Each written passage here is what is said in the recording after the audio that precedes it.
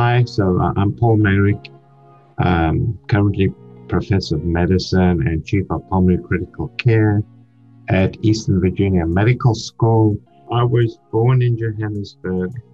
I'm South African, where I actually got my excellent medical training.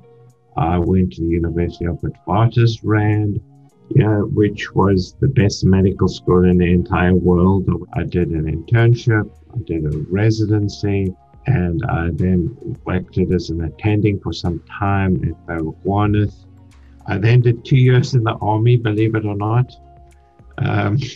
That's going back a time. Then to further my career, I did a fellowship in critical care medicine in London, Ontario. And then I came to the US, and that's kind of my notorious history.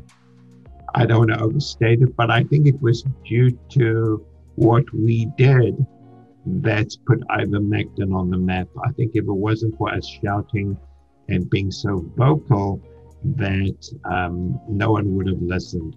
So really it was Pierre and myself that, saw the signal.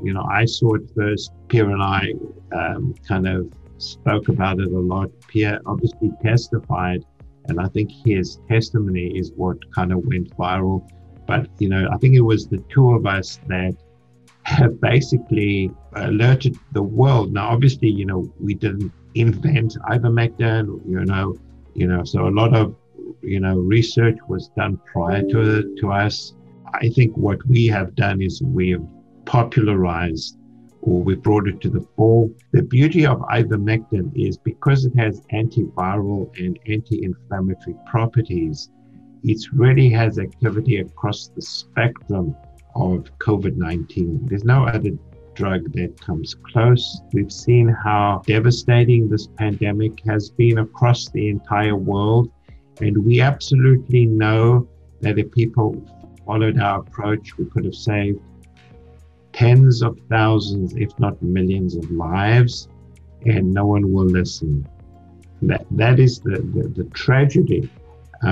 And I think people will look back at this with, complete dismay how this could have actually happened, because we have a good answer. We think it's, not the only answer, but it's part of the approach to this disease.